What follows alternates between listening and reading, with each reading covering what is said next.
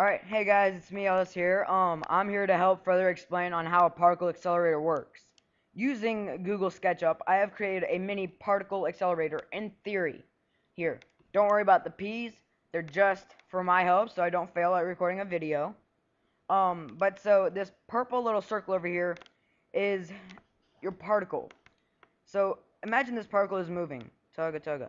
As it's moving, it feels a pull from this negatively charged blue rectangle. So it moves faster. But just as it's about to get there, the two switch places. So all of a sudden the particle wants to just stop. But no, it can't because of its potential or kinetic energy, as we learned earlier in class this semester. So it just continues right on through and continues accelerating past there. But then again, as it's in between these two bars, they switch their polarities again. It's like a tug of war type thing.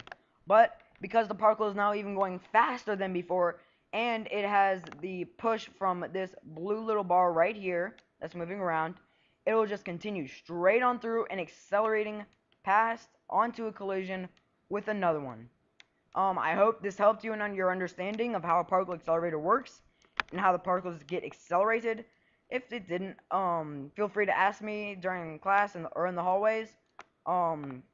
Just thanks for watching. Bye.